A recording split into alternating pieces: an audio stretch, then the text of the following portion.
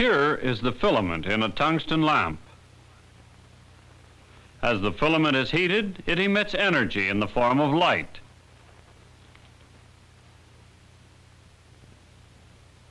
Although the light appears white to our eyes, when we pass the light through a prism, it is separated into a continuous spectrum of colors. This continuous spectrum shows that a tungsten lamp emits photons of all energies.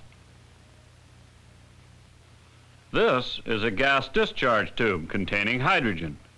The light emitted by this tube is due to hydrogen atoms. Let's look at the spectrum of this light source. This time we see a line spectrum. Each line corresponds to just one possible energy change in a hydrogen atom. We see that very few energy changes occur in hydrogen atoms in contrast to the tungsten filament. Accurate frequency measurements tell us the energy changes and lead us to the hydrogen atom energy level diagram. But how can we explain the fact that the energy of a hydrogen atom has only these certain values? We begin with a simple picture of the hydrogen atom. At any given instant, the electron is separated from the proton by some distance, r.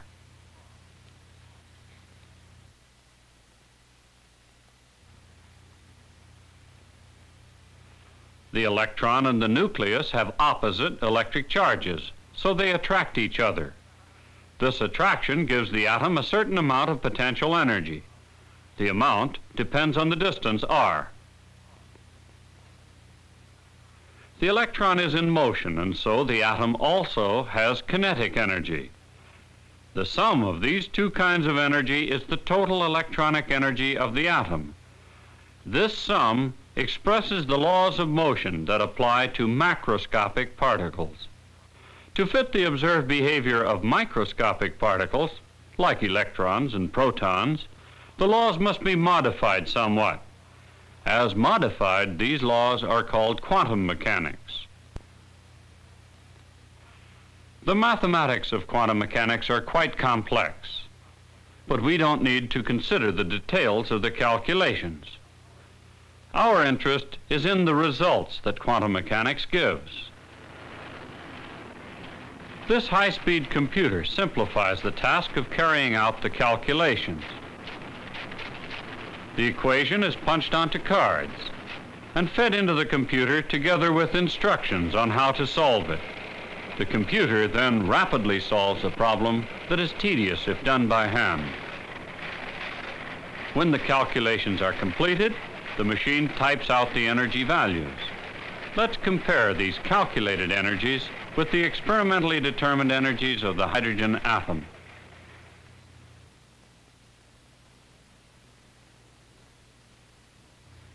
Agreement is excellent. Thus we see that quantum mechanics provides an explanation for the specific energies observed for the hydrogen atom.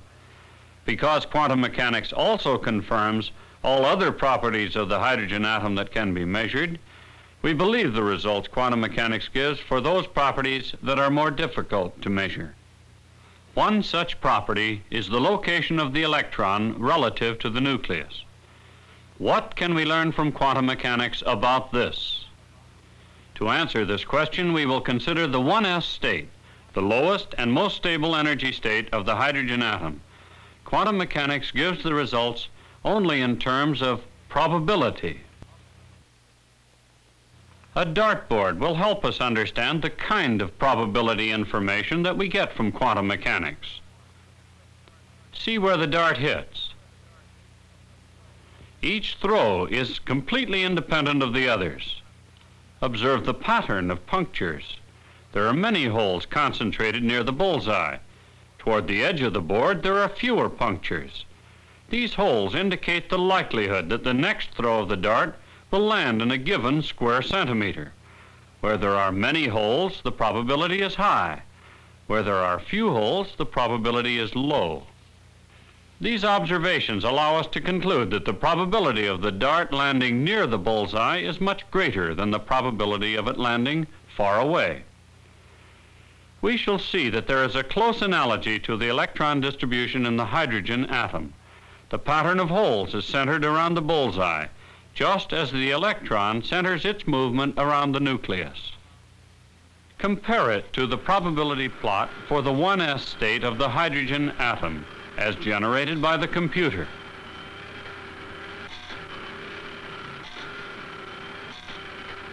What does this plot tell us about the location of the electron? To answer this question, another analogy may be useful, the movements of a hummingbird around his nest. We'll use the hummingbird to represent the electron. His nest represents the nucleus. The nest is located in this small tree, in a field of flowers. Let's represent this scene on a chart. Here is his nest in the tree.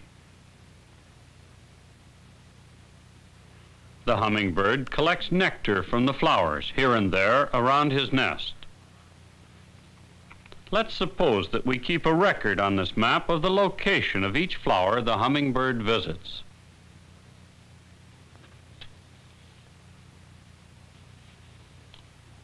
Here's one now.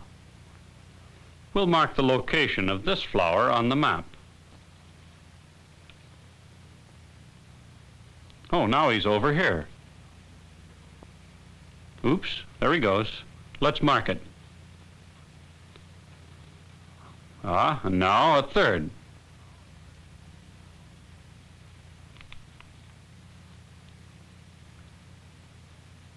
Let's continue plotting these locations.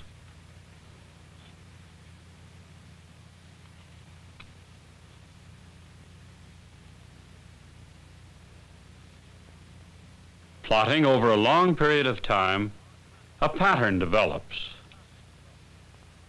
In this pattern, for a given area, the number of pins is much higher near the nest than it is farther away. Again, we have probability information.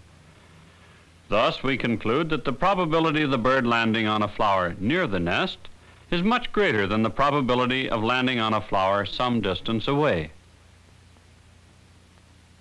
We can discuss the average distance of the hummingbird from the nest, but sometimes he will be found closer than this average distance, sometimes farther away. In any event, we see that there are no boundaries to the pattern. Occasionally, the hummingbird lands on a flower a very great distance away. The plot of the hydrogen atom, which the computer drew earlier, has exactly the same meaning. Just as this map tells us the probability of finding the hummingbird a given distance from his nest, so this plot tells us the probability of finding the electron a given distance from the proton. As in our analogs, we see that the probability of finding the electron near the nucleus is much higher than finding it far away. Again, we find that there are no boundaries to this plot, for although the electron is most likely to be found near the nucleus, it occasionally may be found very far away. A limitation of this plot is that it shows probability in only 2 dimensions. We can use animation to add depth to the plot.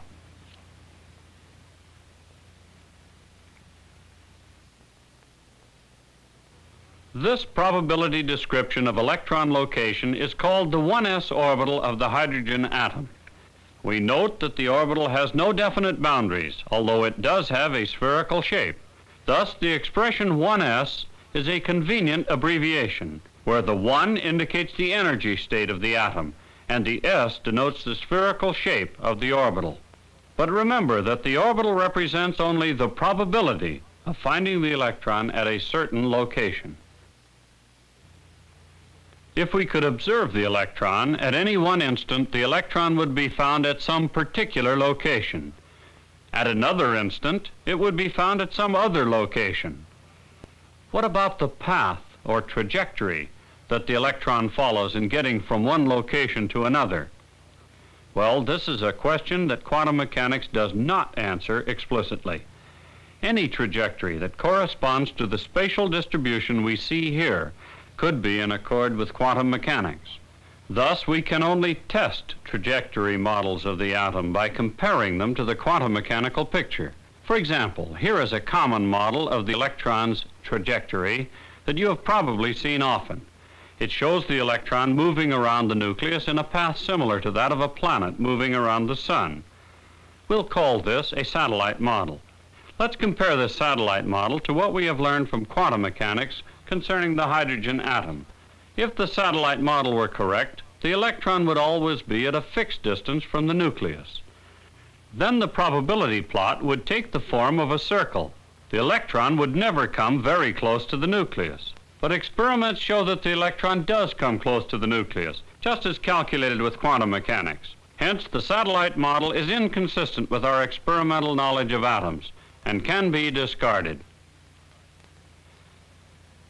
Although quantum mechanics does not tell us the detailed motion of the electron in the atom, it does tell us the electron position in terms of probability. Far from the nucleus, it is low. Near the nucleus, it's high. We can consider an average radius of the electron position, but there are no boundaries to the atom.